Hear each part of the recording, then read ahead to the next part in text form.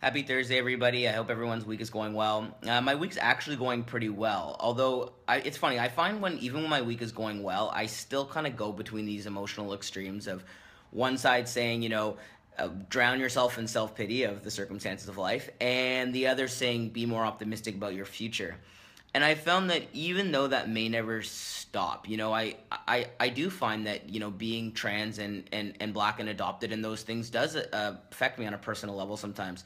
But the point is, how do you make sure that other voice is louder? That voice that says you are worth it, you can be happy, you do deserve everything that you want, and decide to not live a destructive life, but try and live a more constructive life. It is difficult, but you can leave that job. You can get out of that relationship. If you're in a shitty situation, you can get out of it. And you can choose to make sure that even though you can't prevent everything from happening, what you're given, you're going to make the best.